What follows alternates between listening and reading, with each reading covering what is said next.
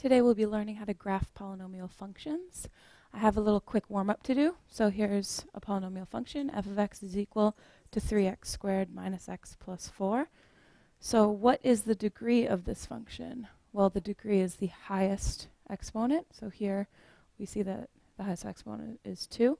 So our degree is 2, which is an even degree. Now, our leading coefficient has to do with what number goes with that degree. So here we have our 3, so the leading coefficient 3, which is positive. It's a positive value. Now our end behavior has to do with the degree and the leading coefficient. So an even positive will be increasing on both sides.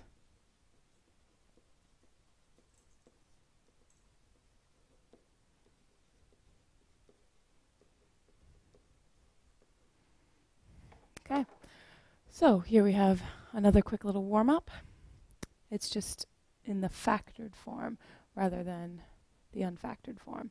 So h of x is equal to 3 times the quantity x minus 4 to the 5th times the quantity x minus 3 times the quantity x plus 2 to the 3rd.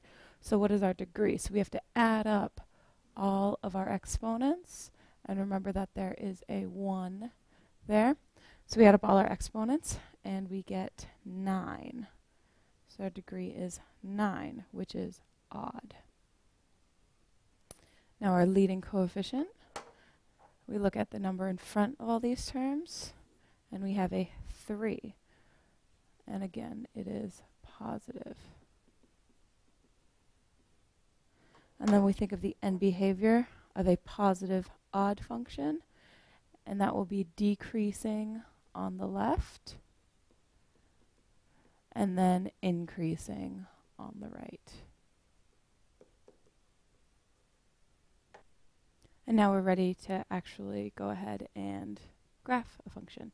So here we have g of x is equal to negative quantity x minus 3 times quantity x minus 1 cubed times the quantity x plus 2 squared. So we're going to look at our degree.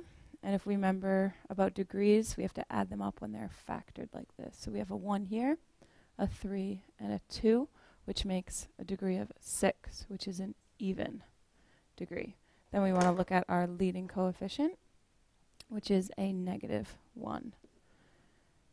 So the end behavior of an even degree negative is going to be decreasing on both sides. So from the left and the right, we're going to be decreasing. Our next step is going to be finding out the zeros. So in this function, our zeros is when the parentheses equal 0. So when does x minus 3 equal 0? When does x minus 1 equal 0? And when does x plus 2 equal 0?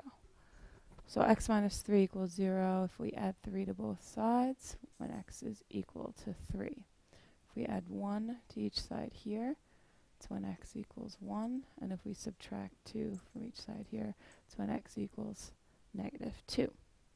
And remember, along with zeros, you have multiplicity according to the degree. So we have a multiplicity of 1 here, because our degree was 1 when we used x minus 3. When we used x minus 1, our degree was 3, so we have a multiplicity of 3 there.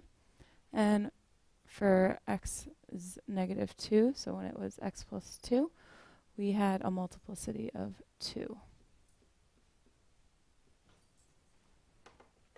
Now we have to find the y-intercept. We do this by setting x equal to 0.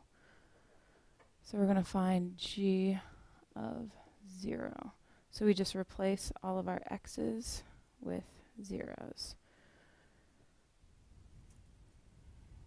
So we have negative 0 minus 3 times 0 minus 1 cubed times 0 plus 2 squared. g of 0 is negative, then 0 minus 3 is negative 3, 0 minus 1 is negative 1 cubed, and 0 plus 2 is 2 squared. G of 0 will be negative times negative 3 is a positive 3.